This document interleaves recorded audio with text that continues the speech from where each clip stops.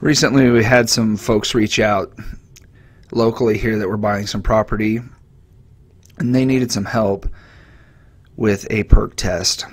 They're looking at some property, thinking about buying it. They've got it under contract and they're in a due diligence period. One of the things that they wanted to make sure of was, can they put a septic system in on this particular property? Definitely don't want to buy a piece of property and find out that you can't put a septic in. It would certainly limit your options. This is a view lot. It's on a steep piece of property. Building on a steep piece of property can have its challenges, and part of that is where to find a flat spot to put in a leach field. When people reach out to me and ask what are some of the things that they should consider when buying property, the first thing I tell them is to do a perk test, to take a look at the soils that are there on the property, because those soils are going to tell you a lot about what it's going to cost to put in septic and to build on that property. Typically in the winter you don't do a lot of perk tests. It's a lot more difficult to get around the property. It's harder to see some of the natural terrain features. It's harder to understand where the wetland areas might be, where there might be stream beds, where natural drainage might happen in the spring. But this year has been a very, very light winter, and you can see that the ground isn't really frozen, that digging isn't very difficult, and so doing a perk test, digging holes on the property to examine the soil is still doable. It just happened to work out. This is not typical for us at this time of year. We usually try and get down 6 or 8 foot for a test hole to take a really good look at the soil layers and understand how the effluent is going to perk through that particular soil. Here in Bonner County, Idaho, septics are permitted through the health department. The local health department is Panhandle Health. They do all of the perk tests. We typically have to coordinate our site visit and digging holes with the schedule of the health department so that they can be on site to do the perk test, look at the soil, and help us understand where's the best place to put a leach field. Typically we will dig anywhere from 2 to 8 different sites depending on what we find. Sometimes if the soil is a good quality soil, 1 or 2 holes would be sufficient. Other times we may end up digging holes all over the property looking for the right soil that's going to work for a particular system. What we're finding on this property is that the soil is very silty. There's a lot of clay in it, and we're going to continue to keep digging holes and looking in other places, see if we can find a place that will be well suited for the leach field.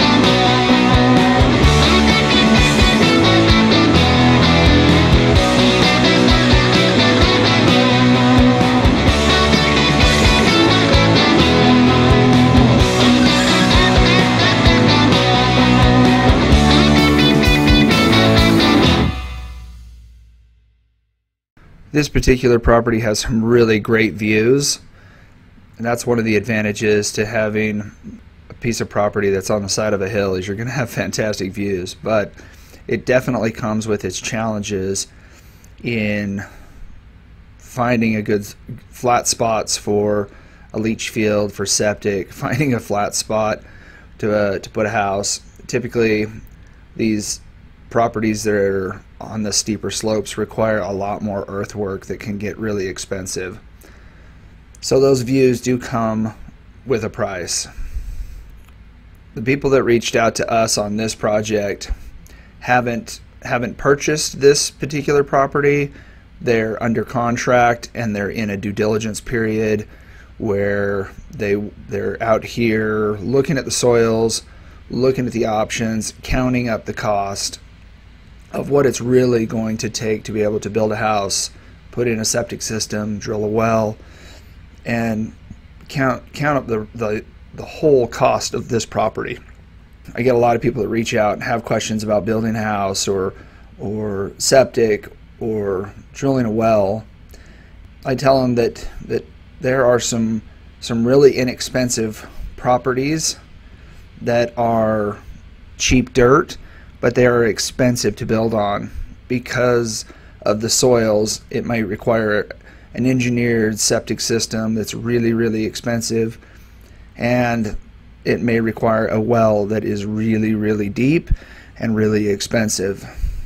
And on the other hand, there are expensive lots that either have those questions already answered, or the soil allow for a less expensive, easier to build septic system and wells that aren't going to be as expensive. And so really understanding what it's going to take to put in your utilities on a piece of property needs to be part of the total cost of that property.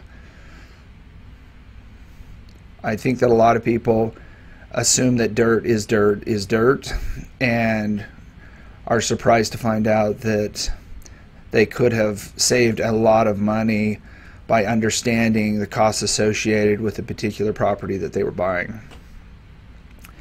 So this is a really good thing to do, is get out and do a perk test. But not only are you doing a perk test and looking at septic, but you're starting to understand, okay, here's what the soil's like, here's what it might require for putting a foundation in, looking at the well logs, understanding what it might take to put in a well, and really getting a feel for the total price of the property. So if you're looking at property, I would encourage you to get out and do your perk tests and look at the soils that are on that property. Look at the well logs that are there and really add up the cost. It could save you a lot of money down the road. Appreciate you watching the videos. Leave your comments down below. We'd love to hear from you, and we'll catch you on the next video.